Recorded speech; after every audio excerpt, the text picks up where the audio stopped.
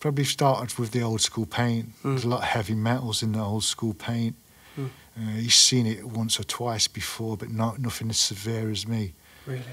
Yeah, because I used to paint a lot indoors. You know, I've never wore a mask in my life. Because of the warehouses and such? Yeah, but also when I was in KIA, I used to sleep at my friend Guilty 104, his flat, and we used to paint in the room I'd sleep in. They'd paint a piece all day, then I'd sleep in there at night. In the morning, I'd wake up and I'd have paint all over me, and I'd be coughing it up. It'd be like multicoloured greenies. Really? Multicoloured greenies. I never thought anything about it. Years later, obviously, it come back to bite me, and I was painting in Rome one night. It was, man, because it gets really cold in Rome in winter. It was freezing. It was a weird sort of cold, and the using fat caps, the paint wouldn't move. It was just stuck in the air. It was strange. And obviously I was breathing in, I went really dizzy, collapsed, and I got up, and then I just started bleeding literally from every hole in my body. Killa Kela podcast. KillaKelaOfficial.com.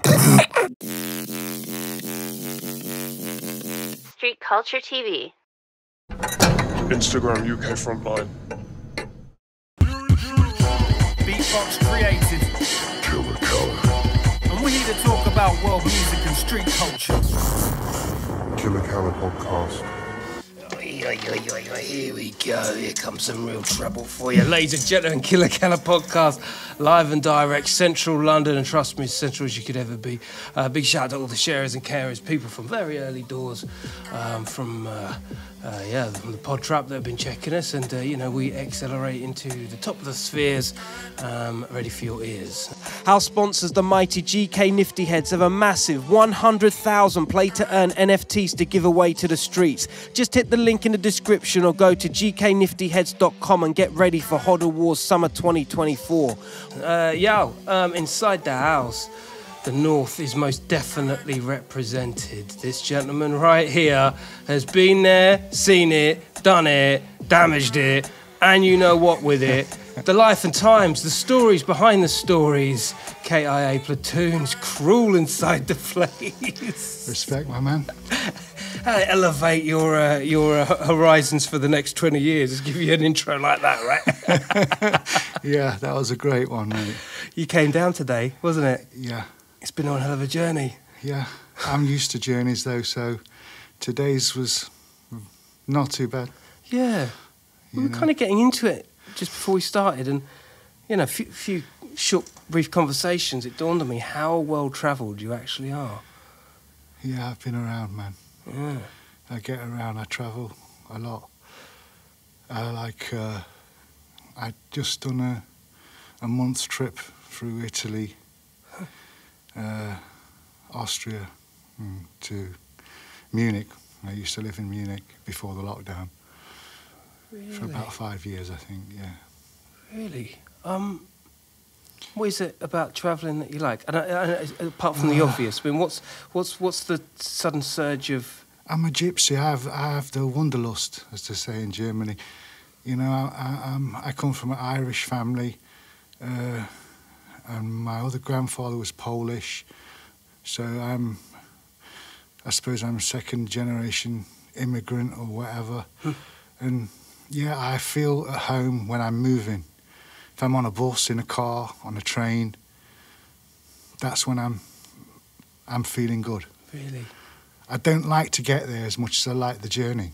If you know what I mean, which is that's a motto for life, right there. Other people hate the journey; they like to get there. Me, I just want to be on a sleeper train to somewhere, and I'm happy. I know exactly what you mean. There is that feeling of liberation. Yes, we're nomadic. We started off as nomadics. You know, humanity is a nomadic race. Graffiti definitely leans in that general direction of freedom, doesn't it? It does, yeah. That's what it's about for me, freedom. Yeah, is that what and grabbed travelling is freedom, man. Is that what grabbed you? Yeah. Yeah. Oh, well, in the beginning, what grabbed me? I don't know what grabbed me in the beginning, to be truthful. I thought about this a lot, and because I actually got caught writing my full name around my area before I'd ever actually seen graffiti. My dad had to come and pick me up from the police station. I got cautioned. So how old are you at that time? 11. 11? Yeah. Crikey. And later that same year, when I started secondary school, because I was already breaking at junior school, I used to go to Rock City in Nottingham, I started actually scribbling on the desks, like my tag was solar, and I don't know where I'd seen it, but it was like the classic thing, the bubble letters with a cloud, chessboard, you know. The things, what they called lightning bolts. Yeah. Lightning bolts, stars, just things like that. Was because when the moment you said Rock City, obviously the venue, but Rock City Breakers, you bear witness to. Well, yeah, I was the youngest. One of the youngest who used to go there. Me and my friend Jamie Doherty, we used to go from junior school, and we was good. Obviously, when you're kids, you're fit and you're energetic. And yeah, there was the Rock City crew and the Rockatrons. And just before I stopped doing it, me and my friend, we actually got put in the Rockatrons. It was like, I never really did anything with them, and I think they actually split up like a few months later. Wow. But yeah, at the time, it was massive for me. And that was my first like introduction to like being in a crew sort of thing. It was really exciting at the time, I remember. I've never forgotten it. How many were in the crew? Oh, a lot, man. And there was all a lot older guys, you know. I don't Man, even... Nottingham have always had it represented, like, all the elements. Yeah. Fuck. Nottingham for graph, you know, Nottingham for breaking, MCs, like, all generations, right up to the current day. It's like, man, it's almost There was like a lot of good skaters in Nottingham as well. Skaters the too, Bauer yeah. skaters. Yeah. Like, I remember Tommy Thomas. He was always around skating in the Market Square, and we'd break there, and that's what kind of grabbed me, you know. See all these guys, there was like larger than life, and I was young, so very impressionable. And I was a street kid, you know. I was allowed to do what I want, man. I was catching buses on my own. It wasn't normal. You had, as you know yourself, we had a lot more freedom than kids do, but you still didn't. Kids my age weren't allowed to do what I was allowed to do. So I was very lucky, I think. I see it as lucky. What did your mum and dad do for a living? Were they together? What did they do? My mum and dad split up when I was really young, but my dad was a hand flat knitter. He pushed the big machines and made the thick fisherman's jumpers. Yeah. It was a massive industry in Nottingham. Really? All my family was in the knitwear industry, the rag trade, yeah. Really? At one point, yeah. Hey, that's something. And my dad has like, there was eight brothers and 2 sisters, so I have a massive family in Nottingham. Wow. So in a way, you were kind of able by default to be the kind of, you know, the black sheep and just kind of do what you want to do. I was, yeah, because like I say, I didn't live with my parents. They split up and they was having a difficult time. So I went to live with different aunties and uncles and cousins. So yeah, I had a lot of freedom. It was great, man. Wow. Yeah, that's the breeding ground for the kind of vandalism boogie we like talking about. Yeah. So when did you first grab the paint? When did it first kick off? You know, I did the first piece I remember doing was with 2 guys from the area I'm from, Bestwood. Ike 109, he wasn't called that then, and Hunty 273. These are new names, Google that. And yeah, we racked a load of paint, did a chrome, and that was it, because Hunty was a DJ, and we was a little bit of rappers as well, you see, but we was all breakers as well. We was just immersed into the hip-hop thing, you know. It was our thing, we was mad on it, you know. Yeah, and then me and Ike went on to do a lot of graffiti together. We ended up in jail together later. we was like pretty much. This is well before computers and that, and we was famous then as kids in our area. Everybody knew us. Yeah. They either loved us or hated us. It caused us a lot of problems as well as a lot of great times, you know. Well, like through racking and things like that, you know. Through racking, and obviously the older generation hated us. Yeah. We used to be walking down the street and then some guy would walk up and just swing a punch at us. We didn't know why, and then obviously we knew it was because of the graffiti. But really, you know, so yeah, we had a lot of violence. There was a lot of violence around us. wow. When did you do your first train? Oh, I think it was New Year's Eve, 1988. Stanton Yards in Nottingham. Wow. Yeah, it was pretty hardcore, man. The festive I never season. forget that. No, talk to me. Talk to me. What was that? What was that like? What was it like getting into those kind of establishments back in those times for Nottingham? Well, there was 3 entrances back then to the yard in Nottingham. I used to go in across the rubble, which was like basically easy to get in. It was like a wasteland. They'd pulled down a lot of the old tenement factory buildings. It was really run down Nottingham at this time. And it was just rubble, man. There was holes in the ground. You could like literally fall down a hole and you'd go 30 feet. Yeah. You had to be really careful. Or you could go in the back way through the trains, or you could come down past the signal house along the lines to it. Yeah. But it wasn't that difficult to get in. Once you was in there,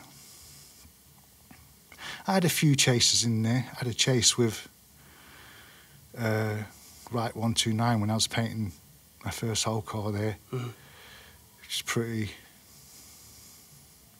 crazy, but yeah, I got away, went back and finished it. Well, Steve, yeah, right, listen, I live vicariously through you guys. And I say that broadly because each story is different. There ain't no, listen, people might get the wrong idea. I'm not about that life. The idea of doing something to that extent, criminal damage, and getting, you know, and not walking away feeling any which way about it. Me, I'll be going, I'm thinking, fucking hell, I'm sucking my thumb tonight. This is fucking, what have I just gone and done? Because, you know, it's always the drink that does it, doesn't it? But, you know, when you're stone cold sober, when you're going for it, and you're actually doing it, to a lot of people, that would seem like, wow, that's one hell of a decision. Yeah, it's always dangerous to be around trains, no matter what, even if they're still, because they can always move, and I've witnessed it myself. Have you? But, yeah. What, so you'll be painting and then all of a sudden... Train will move, yeah. Really? Yeah. Whether it could be shunted or something. Trains move, they're not, you know. Huh. I was in Belgium once with Score and Shine, I think, and Puns. Wow. And we was disturbed and we had to get under the train. Yeah. The guy started the train, we couldn't get out of the train. And he could have moved that train at any second, you know. Fuck. But trains move, you have to be careful. I mean, I know a lot of people who have been injured by trains. Yeah. And I hear stories, as you can imagine, you know, the get-ons and the weaving and dodging and I mean, you know, you're seasoned in this, like... Yeah, and I'm very careful. Yeah. I don't drink or take drugs anymore, so... No. I'm all about the action and getting the photos after, so I'm really careful. Well, we'll come back to the action in a bit. Let's continue with the story thus far. So, from the young age of being bang into hip hop, you were lost in the music, lost in the moment. What then happened? Did you? Because you've mentioned to me that you know you got pretty heavy into the drug game. Was that a little bit later in? 1989. I trace it back to this 1989. I was with my crew, KIA, and we went to Bridlington. Pops was painting at Bridlington. Nice. I think it was 89 or 90. I can't remember. And we went there, and Pops should have won that. I'll just say that. Mm-hmm. Anyway, that's argument's been going on a long time. But on the way back, I was in a car with a couple of guys, Wrecker, another couple of guys, Chaz, and causing. And we was in a Mini, and we got hit in the back of the car by a Volvo. And yeah, I went through the back windscreen, like came back in, and then got through back out in the force. What? Fractured my spine, bust all my ball and socket joint. I had petrol burns all over me, and all of my legs and arms and stuff. They said I'd never walk again, but when I got out of hospital eventually, I was on morphine and stuff. Right. And they just cut it off like that. And obviously at the That's time I didn't know what was happening. Yeah. So I replaced it with, I think I was replacing it with alcohol and other drugs, and then I found heroin, and it soothed the pain. Wow. So you would have been, what, 18, what, like you, what, 19, late teens? 20, Yeah. Yeah, heavy. Yeah, that's heavy. How long were you addicted to heroin? About 10 years, a decade, maybe more even. What? A long time I was selling it as well, so that's the only way I could, Keep up with the habit plus also survive. yeah. Because a lot of my other friends was on it. It was like the Gulf War time. Yeah, I remember. The first Storming one. Norman and all that. Yeah, and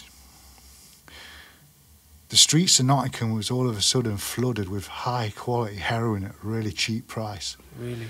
It was like unbelievable. The whole of my generation was affected in one way or by it. They know someone. Families were destroyed by it. Yeah. Yeah, I think that's the hardest thing, is that there's two types of people when you see someone begging that's like, ill with drugs. Is if you've been a victim of it yourself, you hand people the £20 note. Yeah. If you're the family of somebody that was a victim of it, they've just got no time for it. Yeah. It's because of the damage it does. Yeah, it does, man. It destroys communities. It's a shame. So, were you painting or piecing at that time? Yeah, I was painting and piecing. During my addiction time, I was obviously not as active, but I'd always be doing tags and stuff. I was round writers, some writers still. And I'd do pieces and that, like, I used to paint. I was on the free party scene as well, so I used to do painting warehouses and stuff like that mainly then. I wasn't really painting a lot in Nottingham, Hall of Fames or anything like that. No. But I kept my hand in there. Where were you painting? Where were you painting? I painted because I had a warehouse. We used to do squat parties and stuff in there. I painted in there. Right. Painted in London. I used to come up here a lot. Vauxhall, I remember. Man, there was loads of old abandoned pubs and parties in them. Yeah. At this time. Right. Yeah, because it was way before gentrification So, or anything like that. I always used to bring, because I was coming to London before that. So if I knew I was coming to London, I made sure I had something to tag up with. Yeah. Because I wasn't like another kind of addict. I had enough heroin to, I was okay, and I was feeding other people, my friends' habits as well. So I didn't have to worry about going out shoplifting or stuff like that. Because you were able to I was sell. maintaining myself, yeah. Wow. Did it ever get risky? I mean, there's a lot it's of... always risky, man. What's the craziest moment where you were in the drug scheme of things? I mean, there must have been loads. I can't talk about a lot of it, obviously, but yeah, I probably better not talk about it. It's a bit hot. It's a bit hot. In here. Yeah. Yeah, you were, like, as we were saying at the start, you moved about a bit, and Into did the graph for you. Yeah. What was your favourite time in graph, and where did you like painting the most, whether it was on tracksides or walls or wherever? Oh, that's a hard question. Yeah, I know. That's harder than the heroin question, to be fair. Probably right now, to tell you the truth. Really? Yeah, this year. Really? Yeah. Well, yeah, you are moving. You're doing a lot. You are doing a lot, aren't you? Because you get more and more contacts, and you become more and more good at what you do. Yeah. You're more relaxed at it, and at the moment I'm I'm doing what I always wanted to do when I was a kid. I always wanted to paint whole cars because of Subway art, but I couldn't. I painted a couple in Nottingham, but it was not the same. No. It was like, you know. What's the process of painting a whole car? Like that to me is just huge. It's a serious mission, man. I mean, you're looking about taking 30 cans into a yard. Say the last one I did, which was like about 5 days ago, was with an Italian guy and a Ukrainian guy. So we're taking 100 cans into the yard with us and 4 crates to stand on. You know, it's a lot of logistics. Before I even get there, my friend, what name should I use for him this time? We'll say because that's the name he used this time. Right. He's there watching the yard for days, finding out where we can paint and everything. It's like a job, and he has a job. What he goes to all day as well, remember? So this guy's like the most dedicated writer I've ever met. Wow. And then we get there, my friend, he comes, and then with all this paint, we have to get it into the yard without no one seeing, so we don't want to have all the paint on us at one time, so we have in stash spots and stuff. And this time we painted on... All differently located? Yeah. Wow, okay. And bearing in mind, my friend's like he's probably as far as I know, the greatest whole car king in Europe. Painted hundreds of whole cars, beautiful whole cars as well, full colours, characters. I'm sure we'll know who he is. And he's labelling all the cans up what colours they are because it's dark. Yeah. This time we didn't have to take ladders because it was on a platform. Yeah, because sometimes there isn't one, right? No, right. Sometimes, you know, you're talking chest height before you can get to start painting. It's difficult. But this time we was on a platform, so we had like a crate each and a spare crate. We weren't 2 crates high. So virtually to the top, not quite to the top of the cars, but yeah. How long does it take? We was there for about, I think, 90 minutes to paint full colour whole cars. Hour and a half. Yeah, which is a long time to be there. Yeah. Maybe even longer, you know. Really? And no one, you don't see anything? We're on a station where there's a police station on the station. Yeah, so this is it's risky. They're not expecting this to happen. How? Yeah, they're not. Yet they haven't got any sense of security. No, because they're thinking no one's going to be crazy enough to do this. Wow. So, but it is stressful, and at times it gets stressful. People, you never know. Yeah. You know, you get used to it. I don't get an adrenaline vibe off it anymore. No. That can be handy in itself, getting an adrenaline vibe, but sometimes that adrenaline vibe can push people over the limit as well. Yeah. You see, it gets very stressful, and they're like, just want to finish and get out of there, and you never all finish at the same time. No, I bet. So, yeah, things can get stressful, but it's great. I love it. Don't try this at home, by the way. This isn't for you. This is a nice little story. Cowboys and Indians and all that sort of thing. Yes, we do not advocate. Robin Hood and all that. Yeah, all of that good stuff. Robin Hood and his merry men. That's right. Nottinghamshire, Forest of Sherwood. A lot can happen in 90 minutes, can't it? A lot, man, yeah. Like you see an animal, that's enough to make you jump, surely. It is, man. I mean, you're always seeing things out of the corner of your eye. In the night, in the dark, your eyes play tricks on you. But what you have to do is you train yourself to ignore it, but keep looking. But not let it. You don't let the fear in. Fear is your worst enemy when you're painting, especially whole cars. You want to be away from the fear, and you never show the fear to other people because it's also catching. Once you know. Oh, yeah. You give it to other people, the fear. Wow. As well. It's like a bad and other yawn. people can give you the fear. Yeah, it's like yawning. Yeah, that's a good way. That's a good way to put it, man. Yeah, because the moment you start, then they start. Yeah, it's twitchy. Digital. That's yeah. That's some psychological shit right there. It is. Yeah, you train yourself for it, man. Over the years, you know, this is how you do it. It's like a military operation. That's why they call it an action. Yeah. That comes from the military. That word is like a military word. Man, you just made my mind wander. If you're done, if you're finished, and like you say, everybody's, you know, not anxious, they're not in the, you know, they're still in the zone. What's the general feedback if all goes well? Is everyone relieved? Is it like a euphoria? Euphoria? Straight to the pub, that kind of thing? I don't really drink, but I will have a celebratory bottle of beer after sometimes. This time we didn't, because none of us are really drinkers anymore. Yeah. So we didn't have a drink. My friend went back to another part of Italy, and me and my other friend, my Italian friend, we had to wait then to try and get the photos, which is even harder than painting the trains. You know? That's why you see so many night shots of train graffiti, because getting photos in the daytime that's more risky than doing the train a lot of the time. Yeah. Especially if you're trying to get it on a station where there's a police standing there in front of you. Yeah. You know?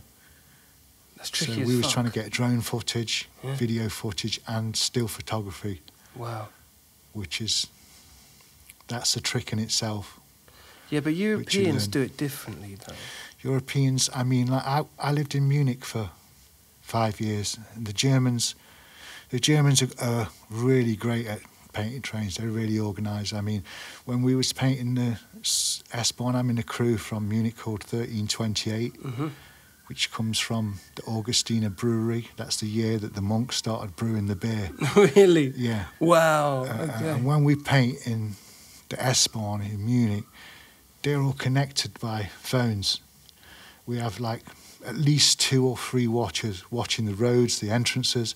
They're all on the phone telling us how long we got, What? if they've seen anyone, because we only have like 8 minutes to paint a back jump. You're kidding me. So yeah, it's very militarised. That's some painting trains. tech as shit. It is. The Bavarian police, they don't mess about neither. They're fucking they don't. brutal. I've been punched in the face just for taking a photo of someone on the street when I first moved to Birmingham by a cop, yeah. They're proper pigs, man, fascist pigs. Yeah. Great beer, though. Yeah, oh man, the beer in Munich is the best. Because they have the beer law, of course. By law, you can only use, I think it's the 4 natural ingredients, Yeah, man. that's right. Rate it so highly. Nothing like what you drink around here. No. Not even, doesn't include, no, you don't even get a hangover, really, do you? Not really. Beer is a religion in Munich. Yeah, for sure. You know? For sure. Got a lot of friends in Munich. Big up Munich.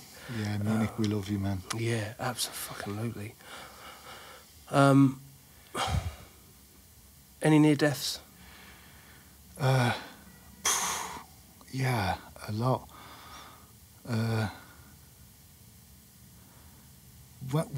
While painting, I've had a few narrow escapes where trains have just appeared out of nowhere silently, and I haven't seen them, and nobody's seen them. Somehow we've just managed to step out the way, and it's just gone past us, and that's happened a few times, and we know what we're doing, you know. Wow. So, yeah, it's risky, man. Yeah. But yeah, I know people have had the arms and legs taken off. People have been burnt from the whole body. Third row. I know an English writer, lost their arms. An English writer burnt. I know Serbian writers who had lost their legs, all sorts, fingers. Lost their legs. You think about it, and they've lost it, and people have lost their lives as well. A lot of people have lost their lives. Yeah, rest in peace to all the fallen. Yeah, man. Losing your legs, man. Wow. But yeah, I've had cuts and bruises and everything like that, but luckily nothing serious. Because like I say, I never paint when I'm drunk, or because I don't really drink or take drugs, so and I won't paint with anyone who's smashed. So Yeah. That's not the one. yeah, Although you did tell a story earlier about, well, what happened to you physically that may have been contributed to paint. That's when I was in Rome. I was in Rome one time because I have ulcerative colitis, and it only happened. Only started to happen about 10 years ago when I was painting. The doctors in Munich, the specialist, is like one of the big specialists in Europe. from Estonia, professor. He told me it was from the chemicals in the paint. Probably started with the old school paint. There's a lot of heavy metals in the old school paint. He's seen it once or twice before, but nothing as severe as me. Really? Yeah, because I used to paint a lot indoors. I've never wore a mask in my life.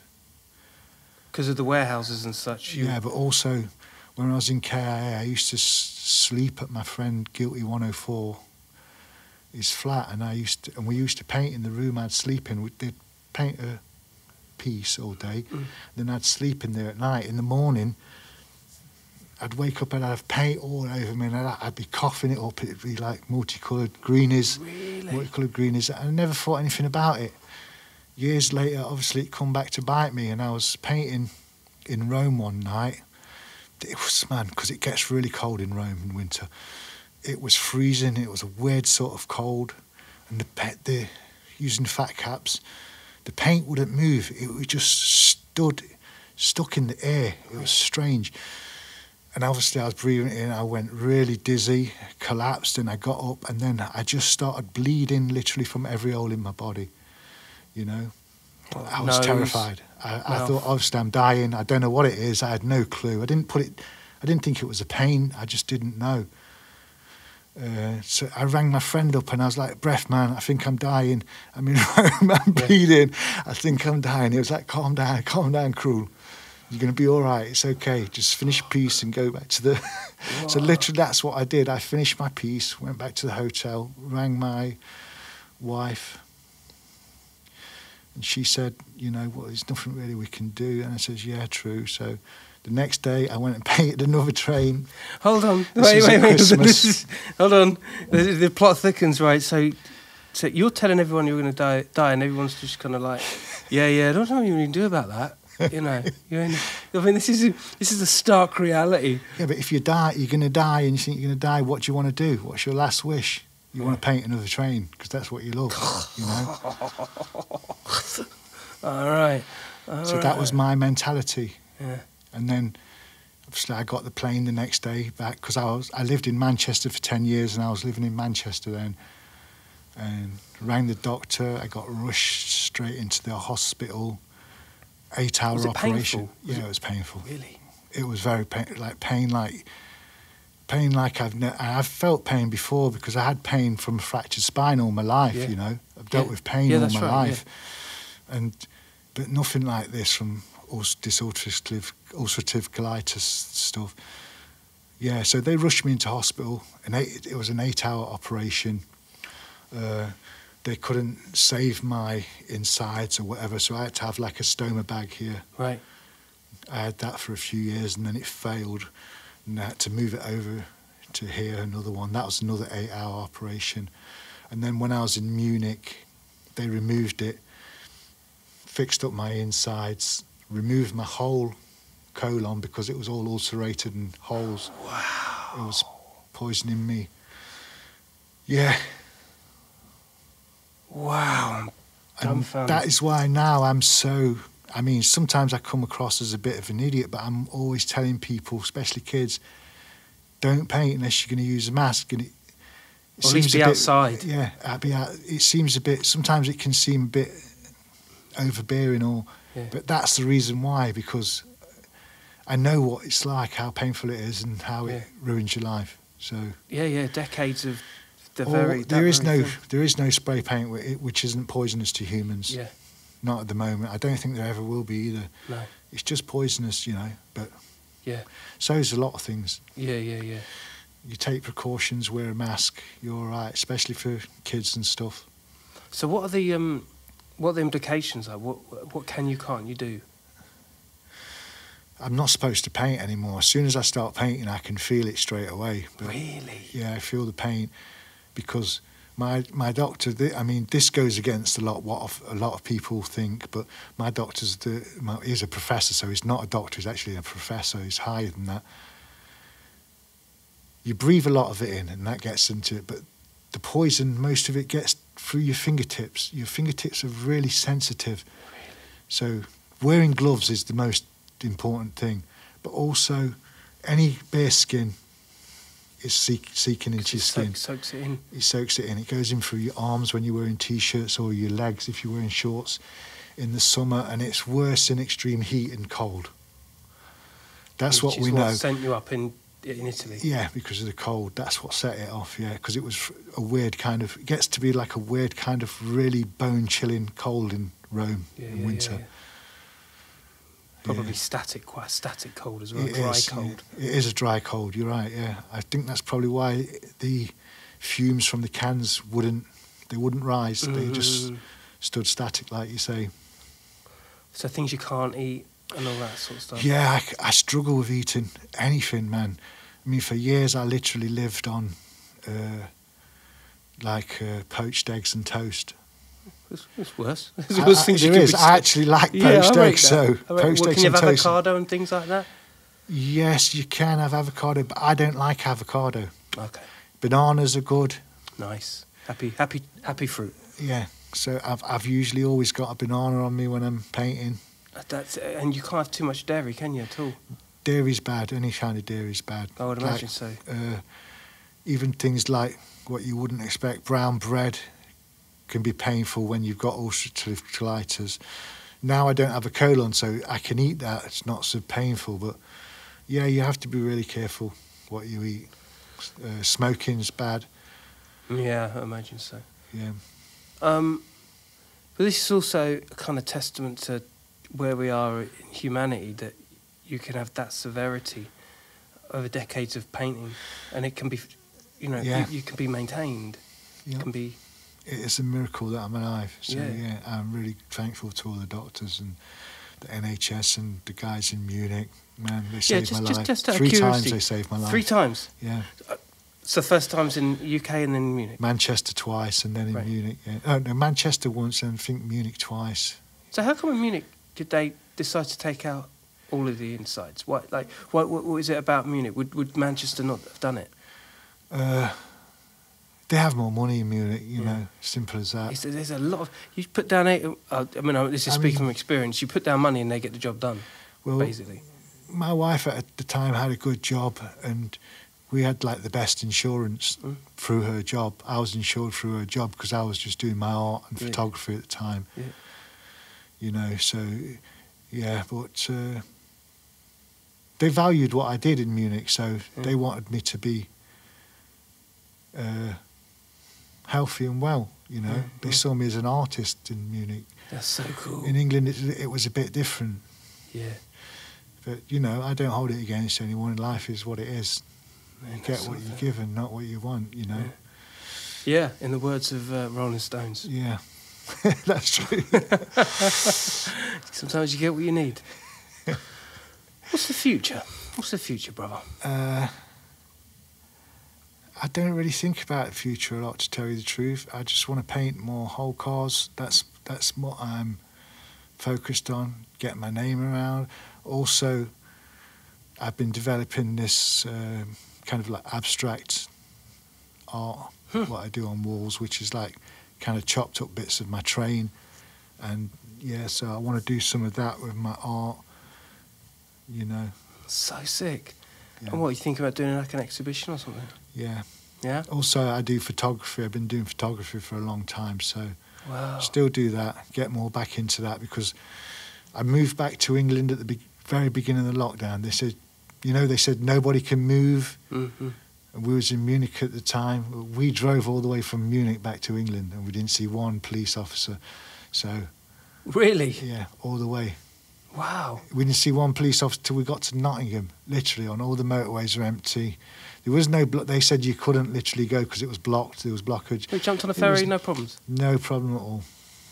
Wow. This is the Some bullshit the fuckery. system feeds us, you Yeah. know. Wow. But yeah, but with the lockdown, obviously, when I got back to England, it was a massive culture shock. So I stopped doing my photography as much. Yeah, it's funny what it did to people.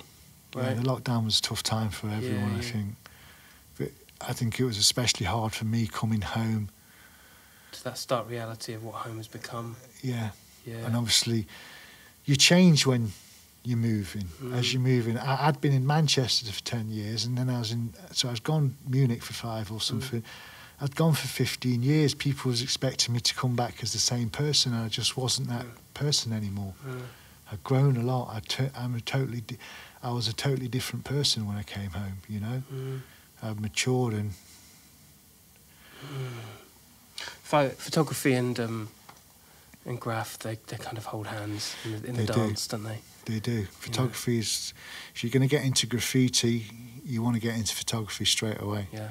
And big up all the photographers that do take all, Your documentation is very important. For sure. Yeah, for sure. And anyone that does do the documentation, they're heralded. Yeah. We salute you. All these guys, man, do a good job, man. Yeah, that's right. That's right. Well, I won't keep you because I know you've got some men to see about dogs and all that. Yeah. Big up, Wise. Brother, thank you so much for joining us. Wow. All right, my bro. Took a long time, but we made it, man. Yes. Wicked. Made it, Mar, top of the world. Killa Kela podcast outlet was out of fashion. Serves you all right. Sharing is caring. Tell a friend to tell a friend. Crime don't pay, but neither do they. Don't talk to anyone I wouldn't. That's one about cruel in the house. Stay lucky, people. Peace. That was sick.